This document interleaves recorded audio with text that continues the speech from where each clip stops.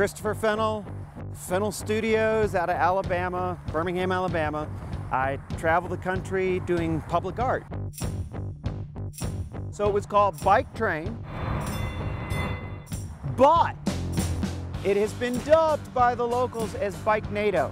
Sort of like Sharknado, more bicycles.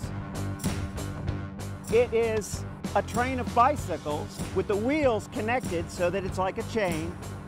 The idea was to sort of embody the light rail system.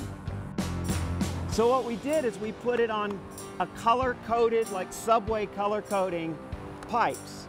And there's 7, each weigh about 1,000 pounds. It gave people the ability to be dynamic, to go different places, to take opportunities.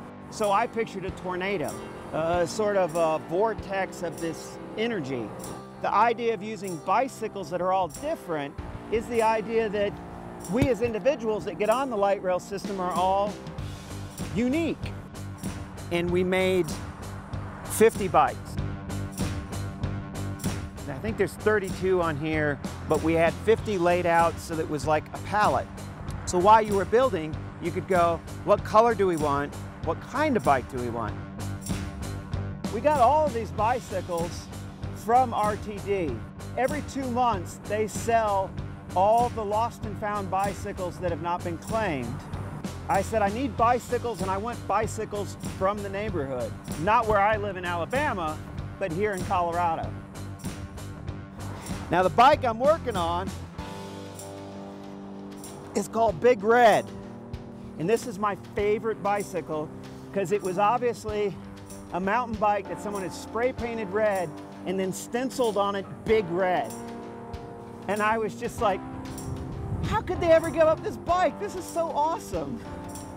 The only thing we did to change it is we gave it steel tires. Structurally made it safe and made it so it could stay here for a long time.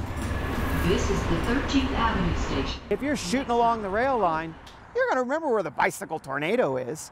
And that gives a landmark, but it also sort of gives a face to this area. And hopefully it will inspire people to make art, follow their dreams. I mean, if I can do it, anyone can do it.